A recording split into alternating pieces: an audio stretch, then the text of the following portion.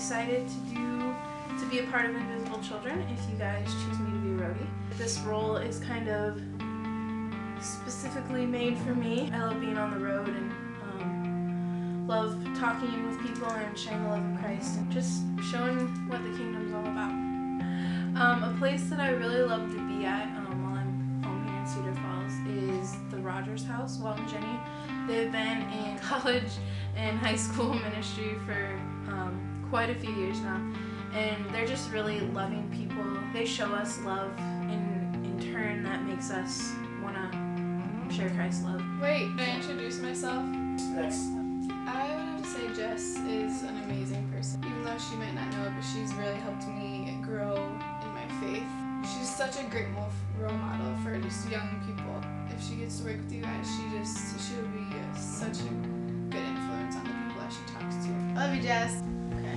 I went to high school with her. Before I knew her, I just thought she was going to be some average high school student. I got to know her over the past couple of years, and she just has a fire for Christ like none other.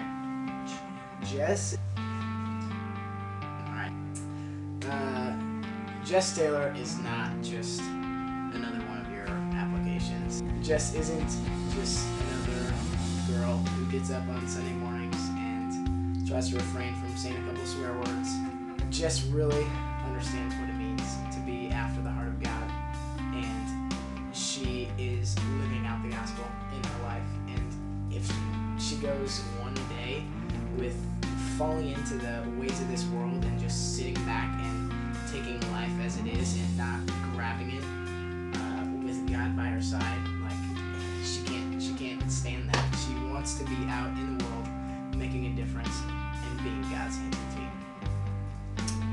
If I were going to go on the road, I would choose my friend Stephen Dinquist. He's part of YWAM San Francisco. Ever since I knew that I was going to do a DTS, a discipleship training school, he's really pushed me to go above what I think I can do for myself, whether it be talking to people or turning our homework in or whatever it might be. Like, he really pushed me.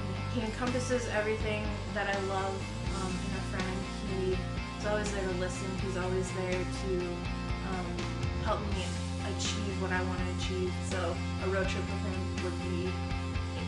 Something that excites me would be music. I love to listen to music. I used to play bass guitar. No matter what genre, everything from country to like hardcore and metal, like I can get into it. A lot of my friends are either on the worship team at church or in a band, and it's a fun atmosphere to be around. You can convey so many different messages in music.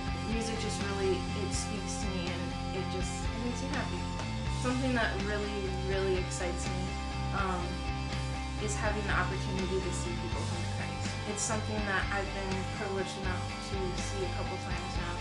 Being over in Thailand and Vietnam during my discipleship training school, we saw quite a few people come to Christ, and it was just such an amazing experience to see them go from being such a lost soul and just not knowing their place in the world, having no joy in their life, not knowing what their life meant, to spending a couple days with them and sharing Christ's love and just laying the gospel on them and being able to just speak truth into their lives and just show them love in a way that they would leave thinking, like, what was that? Like, I've never experienced that before. And one girl that I got the opportunity to do that with, she came up to me after she had accepted Christ, and she was just beaming from ear to ear, and she said, I feel free. Like, I finally feel free.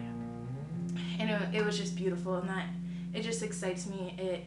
It gives me goosebumps just thinking about it, and it's something that I want to keep doing, speaking truth and sharing the gospel.